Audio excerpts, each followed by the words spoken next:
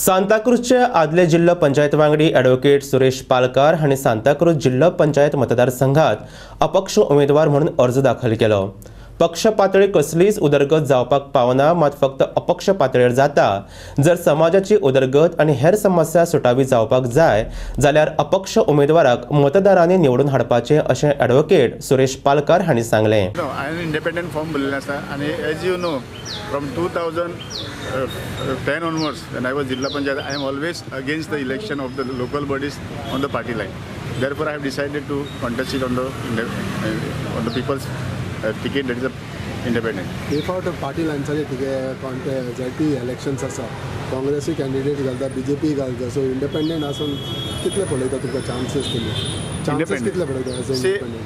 My aim, as far as you must be knowing, when I was the Jilla Panchayat member in 2010, from 2010 up to 2015, even today, I am always fighting for devolution of powers to the local panchayat bodies, and my fight is still on. So I want to first of all, I want to take up this issue again. Even we have already prepared last time the petition because some of the members they were not ready to sign it. Therefore, that was pending. There was an earlier petition is already there, which was disposed of, and the then government has given undertaking that powers will be delegated, but nothing has been done. So now, therefore, the government, either Congress or the BJP, the successive government has not devolved any power. Therefore, my appeal to everyone to vote it for the independent.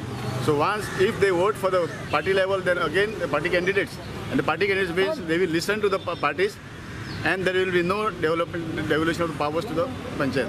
If you go to see in the last few days, there have been number of various issues which are concerning for the state as well as the country. कितले advantage जातले issue पडयतले? Issue पडयतले. In fact, there are several serious issues has happened. There are several issues have happened for which I am also fighting. I have fought for the against what we call it PDA. I have fought against the urbanization of villages, including my village in Bambolim. Then I have fought for my Marina project is hunting for last 10 years, still not yet resolved. Now again the CA.